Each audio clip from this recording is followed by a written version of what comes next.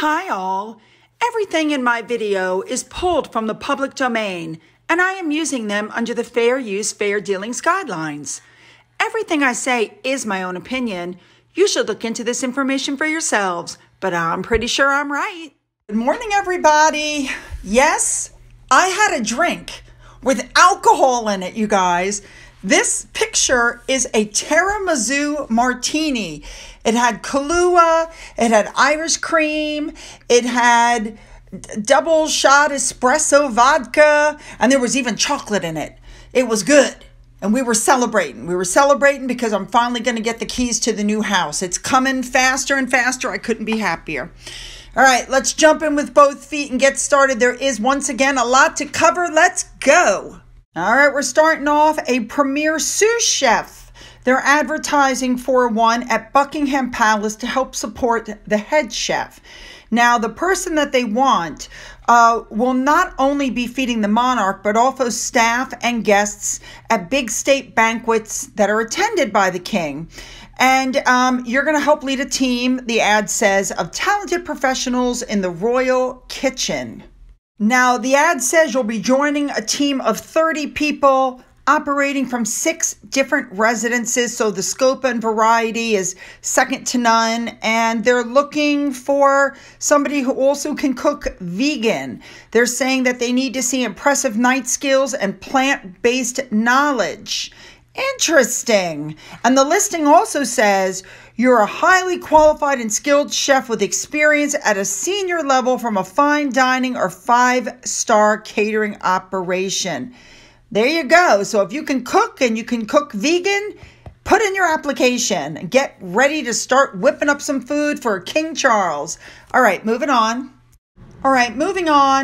King Charles and Camilla. Camilla's sister, Annabelle, was married to businessman Simon Elliott for 50 years. It was reported that they even joined Charles and Camilla on their honeymoon. And of course, Mr. Elliott passed away at the age of 82 earlier this month. The service took place at Holy Trinity Church in a town in Dorset. I'm not even going to try to say that. The police were really nice about the whole thing and that they sealed off the roads to the church during the service to allow his coffin to be driven through the small village. And following the service, guests were seen making their way to the local pub called the White Horse Inn. So although apparently there are no photos of Charles or Camilla at the funeral, it's understood that they did attend in a show of support to Camilla's sister. I mean, if my sister was married to somebody for 50 years and he died, I'd go to the funeral. I mean, that's crazy. Anyway, the church is where the funeral of Camilla's brother, Mark Shand, and her father, Major Bruce Shand, had previously been held. They were married when Camilla's sister was 23 years old. And it was the sister's 50th birthday party at the Ritz Hotel, just as a little bit of information, where Camilla stole the limelight by coming out as Charles's partner. They used that occasion to pose for their first public pictures together on the steps of the hotel. Very interesting. All right, here we go. Prince Andrew again. We all know he stepped back from public life with the scandal. We all know what's going on. I'm not going to bring it out again. But there is an event being held at Windsor. It's held to celebrate personal loyalty and service to the royal family. And apparently, Andrew is going. He's going to be mingling with about 600 guests, they said, including Charles and Prince Edward. Now, people are saying that he should not be allowed to go after the indiscretions. And a former MP named Norman Baker, who is a serving member of the Privy Council, said Andrew is doing this because he's going to any length possible to worm his way back into public life. And the only order he should be given is the order of the boot. He said he simply is being allowed to play dress up as a royal for the day when he should be serving a very long period of silence. Somebody else, though, said that he's a member, so they can't stop him from going even if he wanted to. All right, next up, Catherine's brother put up an Instagram post for Mother's Day, and people went crazy going, ooh, there's Catherine in the background dancing. Well, they must have some eagle eyes because, yeah. All right, moving on. Next up, Catherine, the Princess of Wales, not Kate Middleton, left the palace and went to the boardroom to host a meeting with global companies to help gain support for her early years project. She's launching a business task force on early education with firms like IKEA and Lego and a couple of other companies I've never heard of as like Unilever. So today she hosted an inaugural meeting of the task force at NatWest's headquarters in the city of London with Aviva, Co-op, and Iceland, among other major companies that were there. So, of course, everybody went on about her gorgeous outfit. You should know that every single item she had on was a rear wear. Yes, it was. And when she got up in front of everybody, she said, I'm standing here in front of you to ask you, some of Britain's most influential business leaders, for your support in helping create the societal change that is needed. Yes, spot on, Catherine. And a big thank you to Remoulade Sauce, just as an FYI, for the information on the outfit. She asked people at the meeting to think more radically. Now, what I find interesting about this task force is that the Business Task Force for Early Education is run by businesses for businesses. Okay, it follows the launch of Shaping Us, the campaign spearheaded by Catherine that she said was her life's work, which aims at raising the profile of youngsters' early years development. But the point is, these companies are invested in it because they can make money with it. And I mean, no company's going to go in without it. You guys know that. I think it's wonderful what she's doing. You know what I find so funny? When the meeting was over, Catherine went to the roof terrace and she stood there and said, I don't feel qualified to be standing on the balcony. This building is NatWest headquarters in the city of London. Next up, we're going to go back to Charles and Camilla. Don't forget that they're supposed to visit Paris soon. They're supposed to go to France. And there's been violence because there's been pension reforms pushed through by Mr. Macron. So apparently it's being reported that Buckingham Palace is quote unquote monitoring the situation because that's his first scheduled state visit later this week. And if they can't get this under control, they may have to not go. Interesting. Yeah, they're supposed to arrive in Paris on Sunday for their first state visit. And they're saying right now there's been no suggestion of it canceling, but they're going to keep an eye. All right, moving on. All right, next up, I just wanted to touch on this. You know, Princess Beatrice's husband has a son, Wolfie, with another woman, and that's an American architect. I didn't realize that the woman had moved to London so she could be in close proximity. Love it. All right, moving on. Next up, I saw this article. I just wanted to touch on it. The person that is actually organizing the coronation, his name is Earl Marshall. And apparently this is a hereditary position that's been within his family since 1672. It gets passed down. Could you imagine the pressure? I guess that means that his father is probably the one who arranged Charles's mother's coronation. That's just, yeah, crazy. All right, moving on. Moving on, you guys, these articles are coming out saying that Harry and Meghan are already tainting the coronation by not giving their RSVP. Supposedly they won't say whether they're going, and they've given a list of demands. We want to be on the balcony and blah, blah, blah. And people now are saying, Charles, you can't give in, this is weak. But I have to tell you, I personally don't believe there's any communication going on. Harry said before he hadn't spoken to them in a long time. I do not believe for 1 second that the king is going to give in to their demands. No way, no how.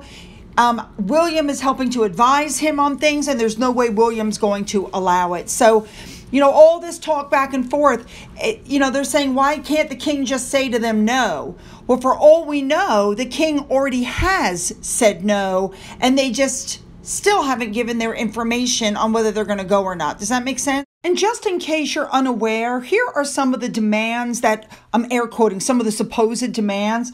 They're saying that they want Archie and Lilibet to be invited and have roles, but they're saying that's really not possible because the children are too small and they don't attend royal events of this scale due to restlessness and tantrums. Their second demand is because it's Archie's 4th birthday, a birthday that he won't even remember. They have asked for some sort of a celebration or acknowledgement to be factored into the day's plans. And of course, the family is concerned that Meghan and Harry will post messages about his birthday during the coronation. Of course they will.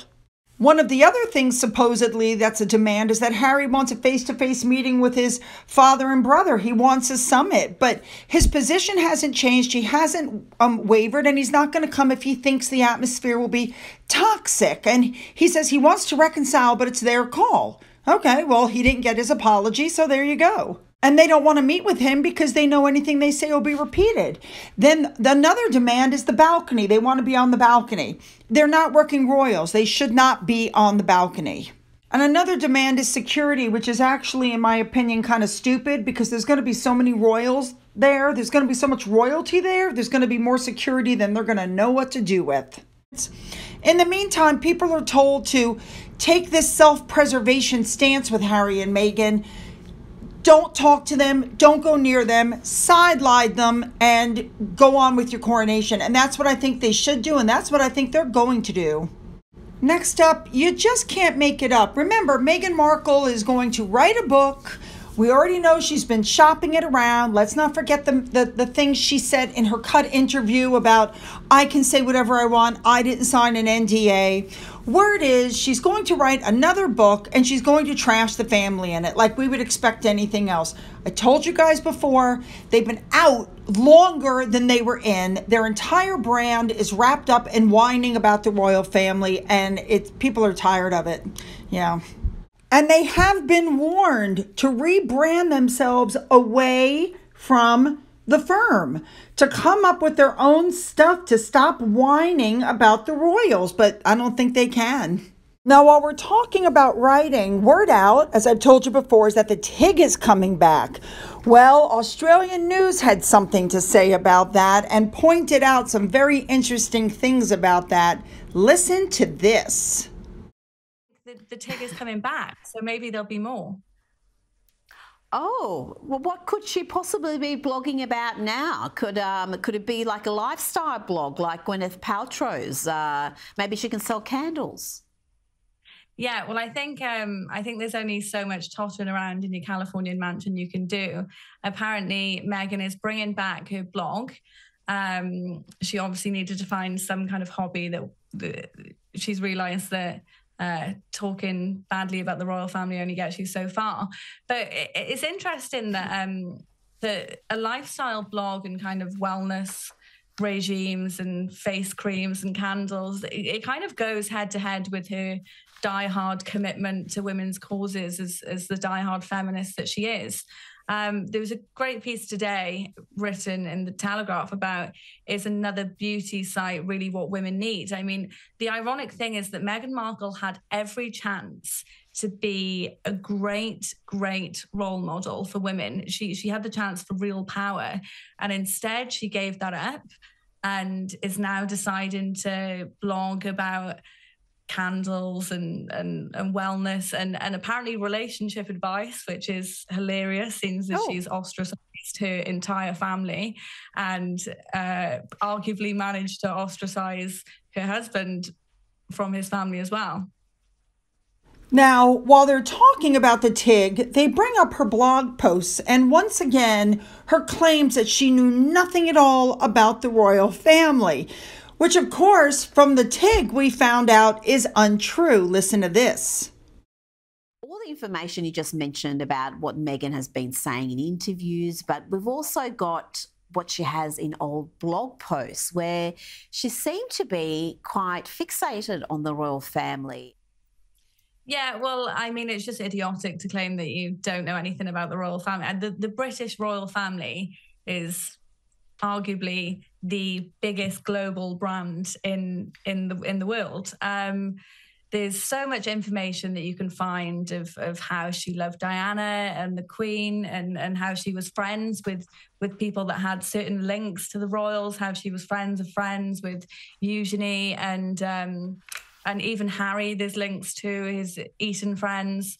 So yeah, I mean, not the smartest trick in the book, is it, to have all of these blog posts? All right, now we're going to hop into our big story for today. People are really fed up with Harry and the fact that he was allowed into the United States on a visa. And people now want to know if he admitted to the multiple drug use on his application.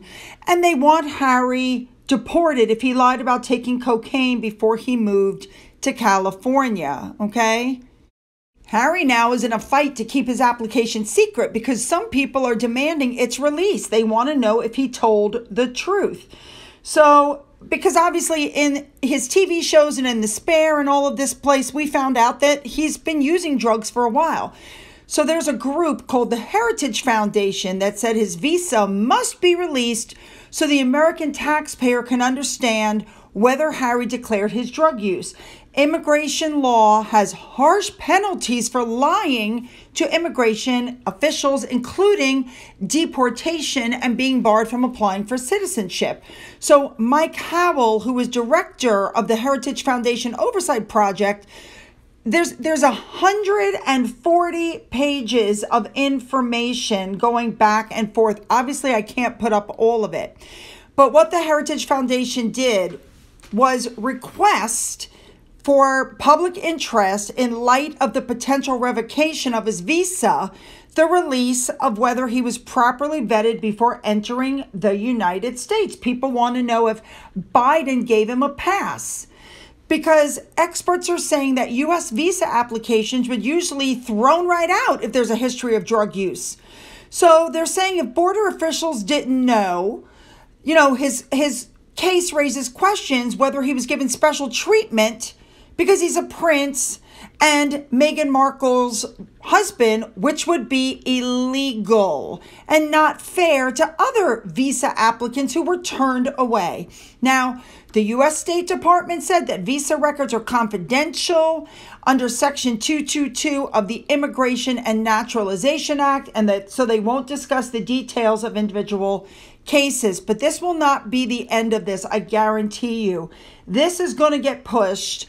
And it's all been sent to Homeland Security, U.S. Border Protection, the U.S. Citizenship Immigration Service to bolster their freedom of information requests. So let's see. And once these people are involved, this could be ugly, really ugly. Now, you should know that the Heritage Foundation also compiled a dossier of evidence, including Harry's own admission in his memoir and various TV interviews where he admitted taking cocaine, marijuana, magic mushrooms, all of this. Now, they're saying that depending on the kind of visa that Harry came in on, it could be up for renewal soon, and all of these admissions could make it not possible to renew his visa. Now, they're also claiming that public confidence in the government is going to suffer if they didn't properly vet Harry simply because who he is, or he received preferential treatment, due to who he is. So it'll be very interesting to see what they do. They say that they do this on a case-by-case basis. So does he have a spousal visa? What does he have? We'll find out soon. Well, this email came to me letting me know that Ben Browning apparently has left Archwell Productions and Audio in January. And at the end of this month, he's going back to Film Nation Entertainment as president of production. Interesting. So another revolving door and another person who left. Maybe they're upset, with him because of the way the Netflix documentary went. I mean, after all, he was the one over it. Interesting. All right, moving on. Next up, I have to tell you that Tigger, my 15-year-old cat who sleeps 23 hours a day, was suddenly playful this morning. It was very odd. But of course, I grabbed my phone and I took some video. Watch this.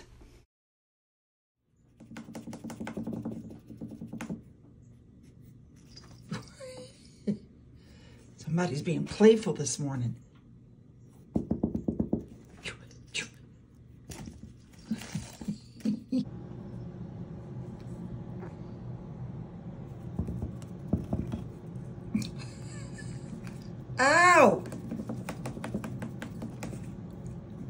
Oh, oh, Tigger, Tigger.